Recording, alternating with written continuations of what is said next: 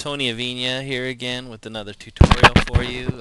Today I'm going to show you how to do cuts and gradients. This is the style that we did when I worked at Wildstorm.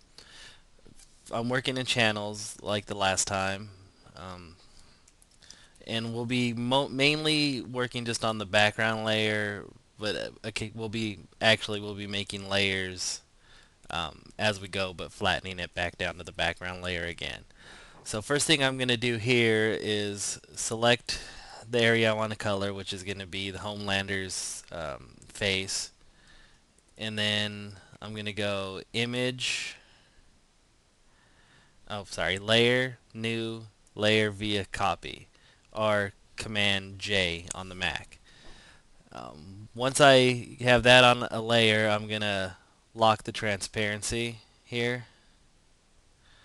And this is actually a neat trick that Mark Sweeney taught me.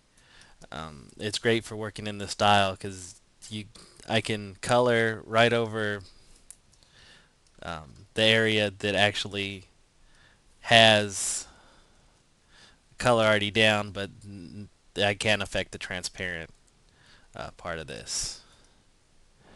So once I'm ready to go here, I'm just gonna go in here and start making my selections. Now, here you really have to know what you want to do before you do it. So I'm going to start out with this side of the face, and I want to have the light come in from, I should actually look, yeah. See, here's the shadow is going this way, so that means the lights come in from this direction. So the first thing I'm going to do is um, start making my selections.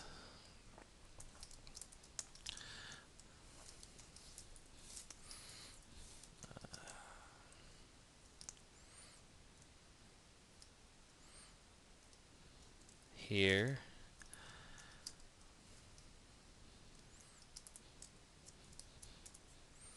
And once I have this first selection that I want to make, I'm going to go ahead and take my gradient tool, set it to a radial gradient, and screen. And I'll probably start out at about 30% opacity on that. I'm going to take this orangish color here and just drag this over and start to make a light. And I unticked my lock transparency, so I'll do that again with that locked. And we're only affecting the area that has the color. Just that.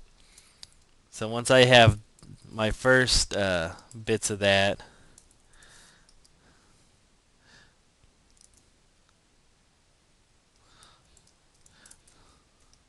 then I can go in here and start building up a little bit. I'm going to start with the cheek and the nose.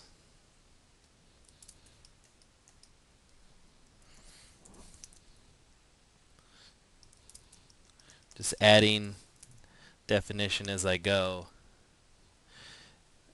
And thing that you really want to do here when you're making the cuts is overlap them when possible, so you don't just have a banding type of thing going on, and it adds a little bit more, makes everything look a little more interesting, I think.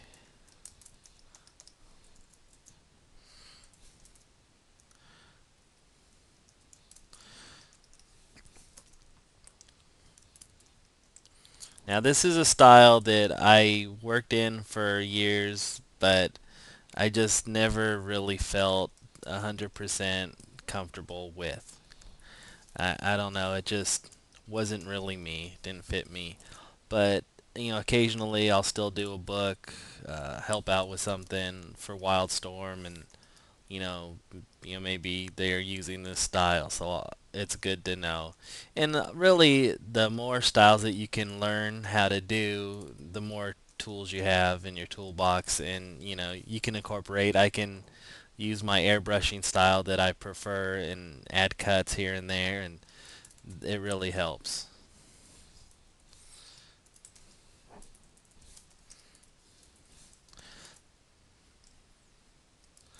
So once I've done this, the face it takes shape. Um, then again, I'm gonna go in with my shadows. In here instead, oh, I can actually use the pencil tool here. Go back with my normal color, opacity, set at 100 on the pencil, and I can just pencil in shadows.